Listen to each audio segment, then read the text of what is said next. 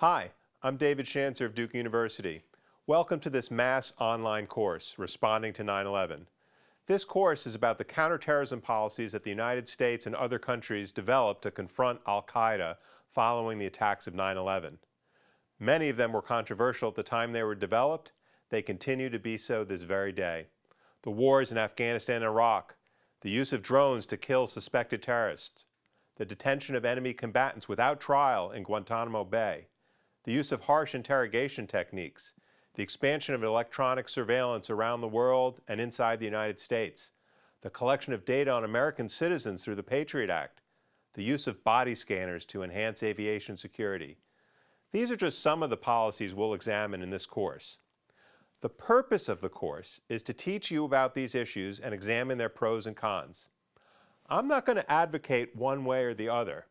I'm not interested in telling you what to think.